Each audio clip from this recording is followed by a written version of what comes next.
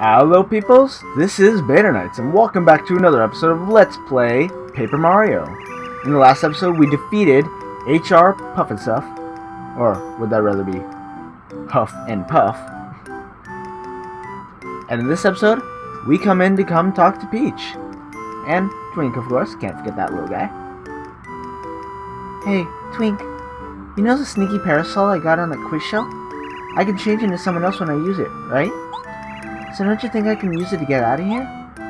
No, that was totally not the point of you getting it, Princess Peach. Please keep your mind on track.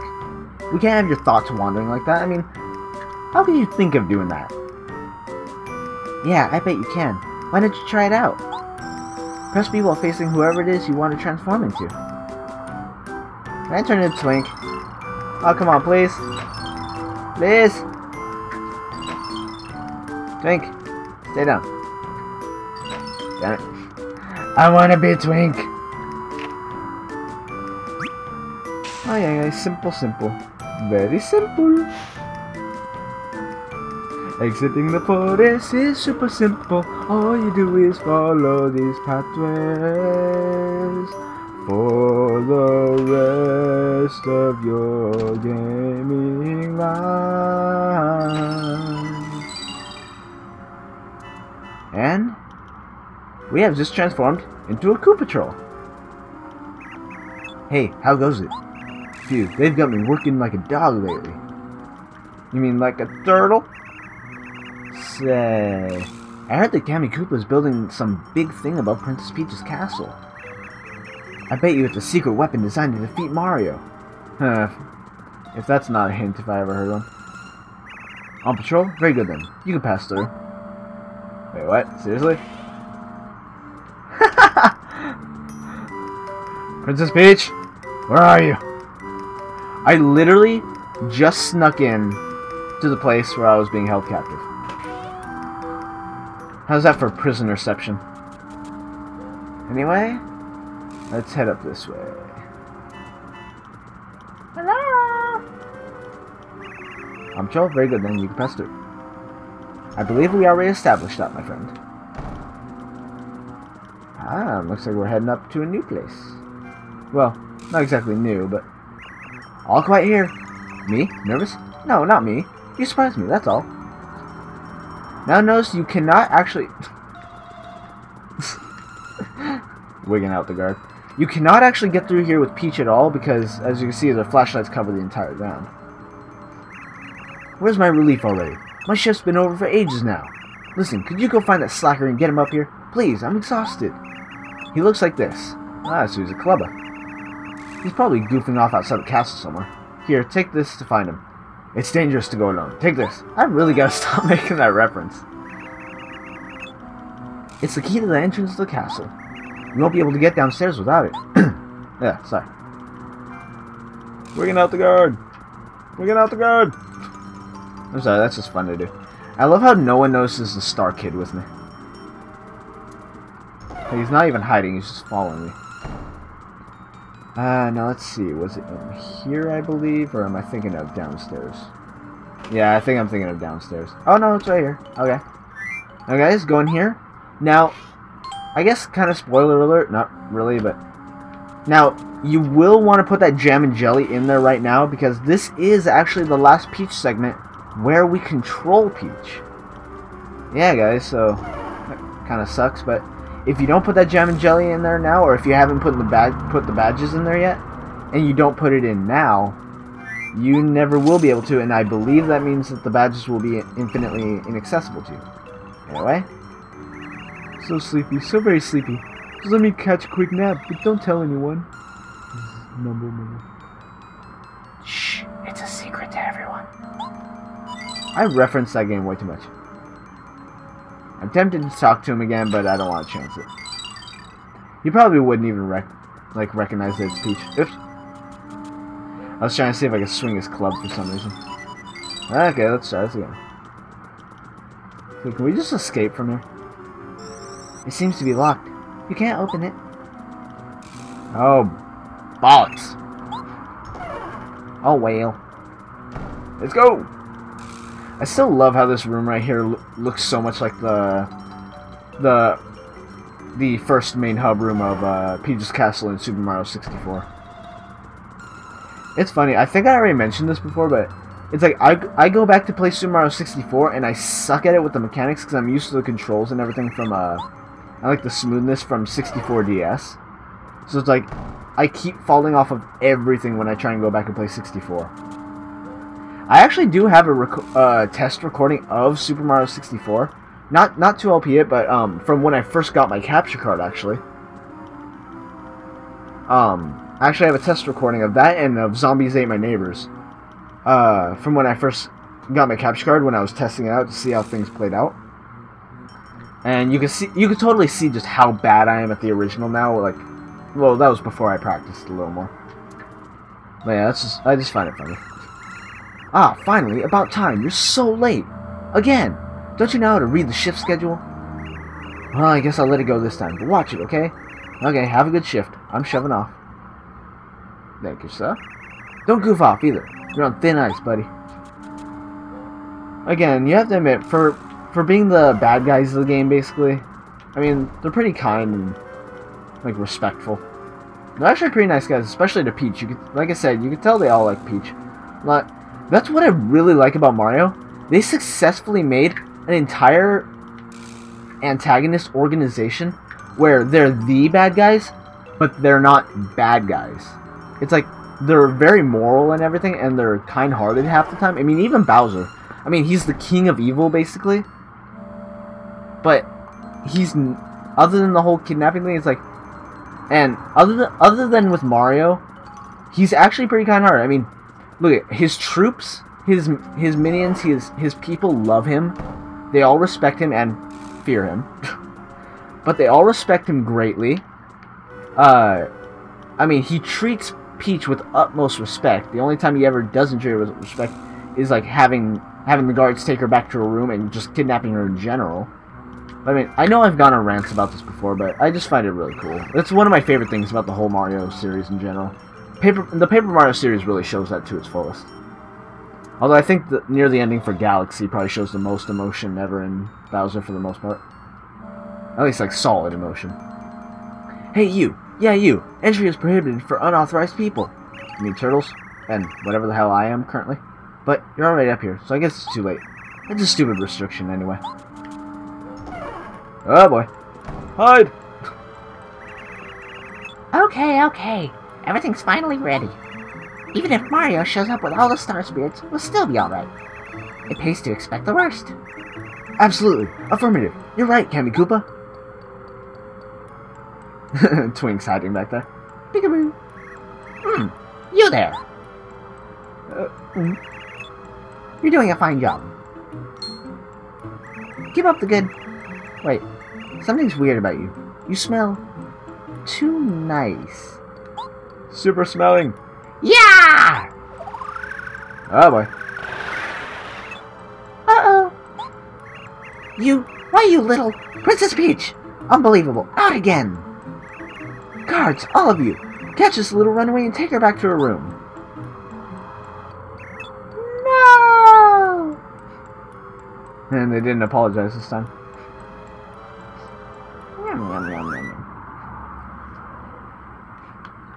And back with Mario and the Star Spirit, back here in Flower Fields. Ooh, I see Lakalulu in the background. What was I about to say? I like how Peach is kind of like the mischievous princess type. So you don't see that in a whole lot of the other games. I mean, even Legend of Zelda. It's like Zelda is typically very proper. The first time you really see a mischievous Zelda, well, I guess the one in Minish Cap, kind of. I mean, there are a few exceptions, but the only one that's kind of mischievous is probably the one from Skyward Sword, which, like I said, is my favorite Zelda. Not Zelda game, but my favorite Zelda. But then again, she's not a princess in that one, so, yeah. Anyway, what a pleasure meeting you. My name is Clever. Thank you for saving me. Huff and Puff is gone, so the flowers in Flower Fields can live peacefully once more. I feel that if you hadn't come, Flower Fields would never have seen the light again. Now there is only one of us Star Spirits still trapped. Just one more, Mario. Here, please use my power as you continue your fight. fought Sparkles! Mario's star energy goes up to 6. Mario can now use Timeout, a new Star Spirit power. With Timeout, you can stop time and stop all enemies in their tracks. Very powerful ability, good against normal enemies if you feel you need it. As far as I know, I can only think off the top of my head one boss that it works on. Not meaning that it doesn't work on the other bosses, I just haven't tried it with any. I only know confirmed, for myself at least, that it works on one, but I don't know. If you guys know any bosses that it works on, or any times when it's really useful in this game, let me know, by all means. Okay. Now, you are able to use the powers of 6 Star Spirits. If you use mine well, it should prove to be extremely helpful in battle. Don't become overconfident though. You must be careful. Bowser has power as well. Remember that even stronger enemies await you.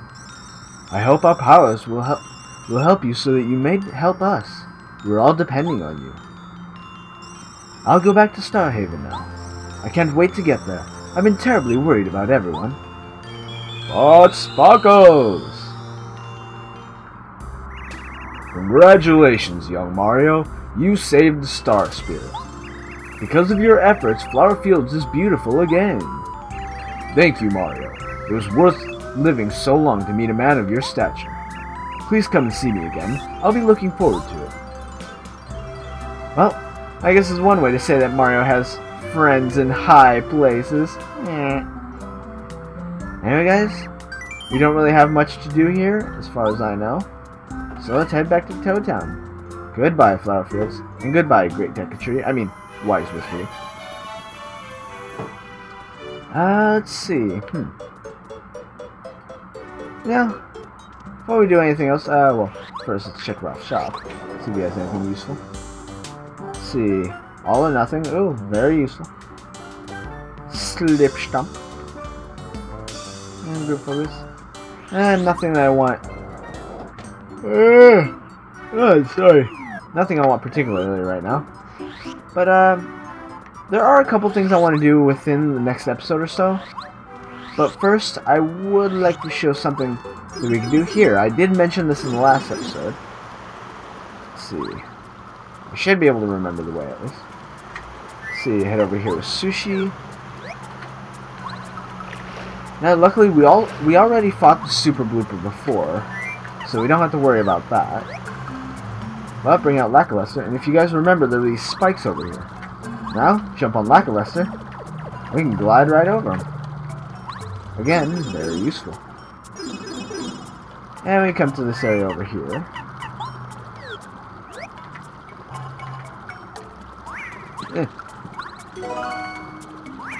Ew. What is Spiney's doing down here anyway? Oh, yeah, stop it. Nah. Ah!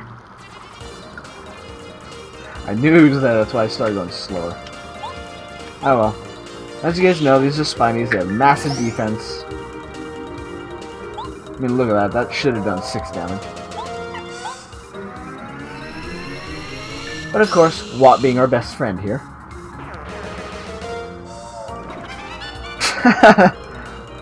I love it when enemies that run into you like that just completely miss. They just go flying. It's like the Hyper Goombas in Gusty Gulch. When they charge up and they miss, they just like go flying off screen.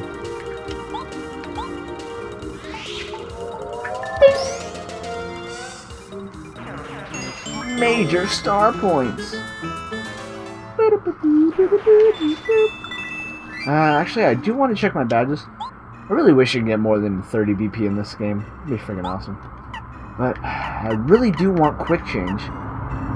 But it's like, what would I get rid of? It's like I could get rid of Zap Tap, but it's like normally I don't use Zap Tap this much, but it is becoming very useful in this run. Dodge Master, I want to help. I want so it can help with my my power bounces. And okay, guys. As far as I know, the world record for power bounces in this game is 101. And a few people have actually met that, so I think that may be the cap where the game automatically stops you. The problem is, I have no idea how people can do that, because I don't even know if I've made it past 10 in this episode yet. Let's see, Peekaboo, or in this LP, not game, or episode. Peekaboo I need, so I could get rid of multi-bounce, but, yeah. So it's not going to do much. Damage dodge I want to keep on. I still could have sworn I had more of these. I gotta check up where to get the others, because I should have 2 by now, I'm pretty sure. Unless I'm thinking of one that I'm gonna get very soon. Anyway, the danger ones, and pretty lucky I never want to take off. Zap Tap, I already said. I guess I could take off Dizzy Attack. And Chill Out.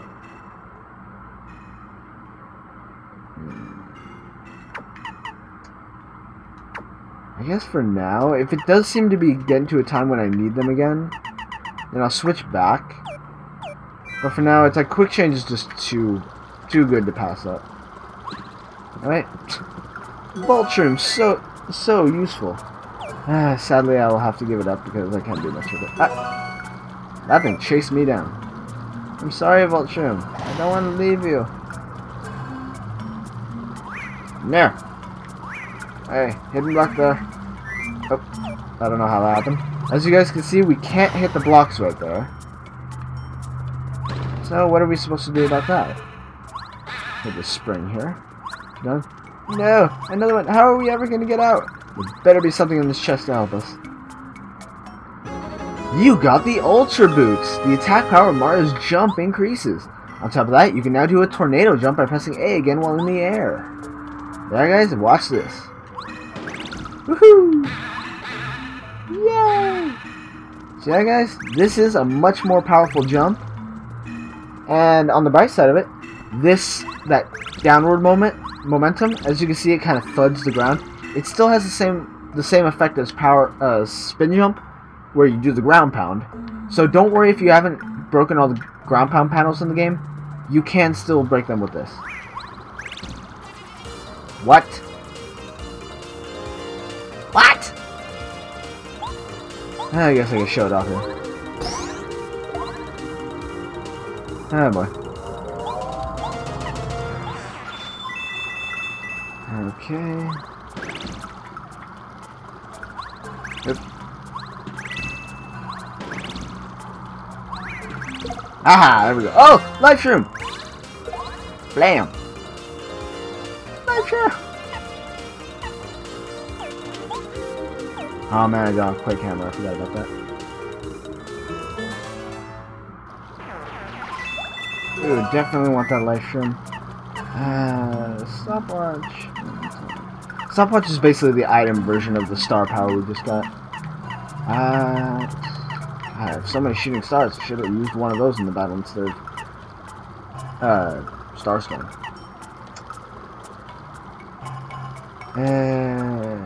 Did I show Stopwatch already? Crap. I don't think I did.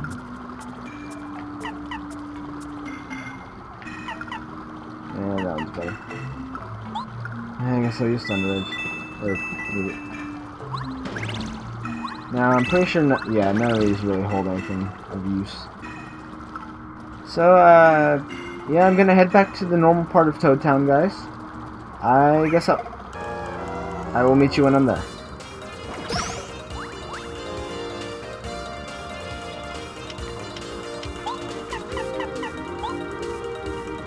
Actually, I guess while I'm here, I'll show Stopwatch. Get it out of the way.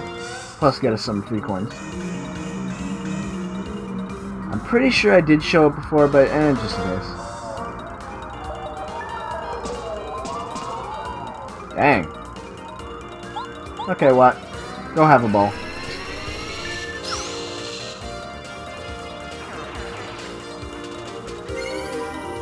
Really?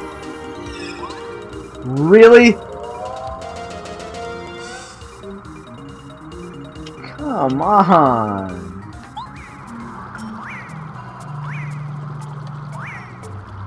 Oh, another item over here, guys. Got one of my shooting stars back. Oh, okay. Oh, well. Okay, there is some I can show here, but I'm not going to show it now. For certain reasons. You'll see soon, don't worry. And I guess while we're here... Now, I believe, what did I say we did before? 4...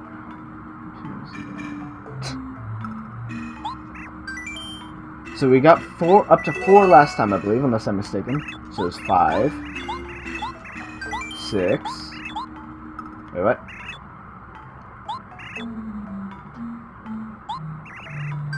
Okay. 6. Wait. Okay. Oh, okay. What do you say? God, I missed that many times. Okay, okay. I guess I'll use one of these for now. Just because I want to get this out of the way. Okay, now it's 6. Super sharing. Let's see, can we get 7? Nah. I'll go with 6 for now. We'll get the last 4 later. Okay, well, besides skipping, I guess we can show we're right here back in Toad Town anyway.